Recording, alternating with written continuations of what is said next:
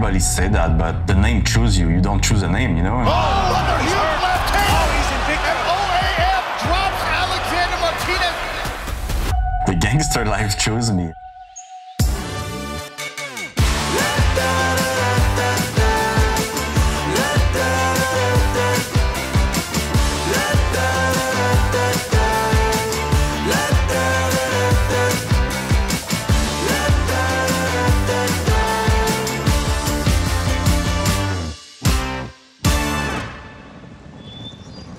You gotta be kidding me. Look at this thing, a one wheel? Yeah, man. Kenny, how are you? Good, man. How are you? Good to see you. This is literally how OAM rolls. Yeah.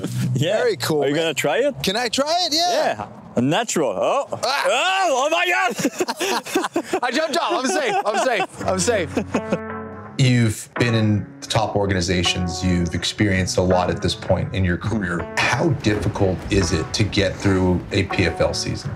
It's the hardest thing I ever did. Excellent back and forth battle, a very close fight. The hardest thing by far. It's tough mentally, it's tough physically. Oh, that was a big kick to the body by OAM, my goodness. Everything about it is tough. Oh, big shots there by Olivier. This is a smothering effort from OAM. Olivier Aubin-Mercier booked himself a spot in the lightweight championship. There was a point in your mixed martial arts career where you switched from just being Olivier to being the Canadian Gangster. It was a pretty bad, bad fight, but Gangster do whatever he wants, so I don't care. I want them to hate me. That's the Canadian Gangster way. Why did you take on that moniker? Everybody say that, but the name choose you. You don't choose a name, you know? The gangster life chose me. It's just a big joke about how people take themselves a little bit more too seriously. It's fit well with me. Like you said, I like humor. This was a perfect fit for me. Georges St-Pierre, who's from Montreal, one of the greatest mixed martial artists of all time, has inspired you and has helped you in your career. How has he done that? That's the reason why I started watching MMA.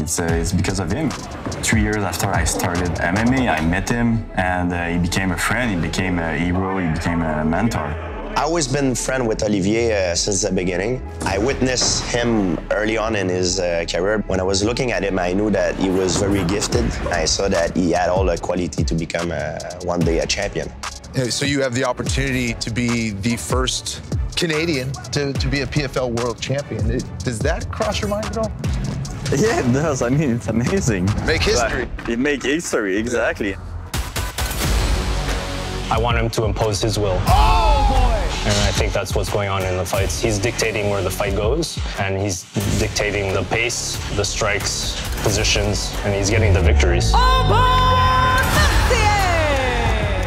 You have Stevie Ray in the final. How would you compare your game to Stevie's game right now?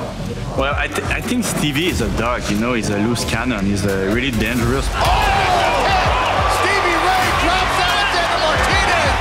But I do think I'm better than him everywhere. I think I'm quicker on the feet, I think I'm a better wrestler, and I'm gonna dominate.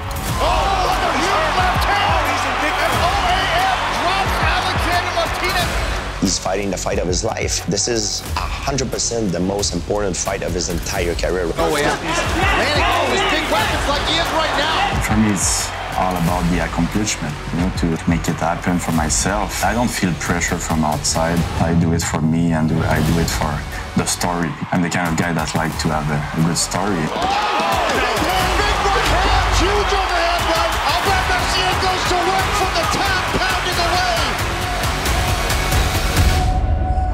Been working for this for 20 years, and nobody's gonna take it from me. I'm gonna take what I deserve.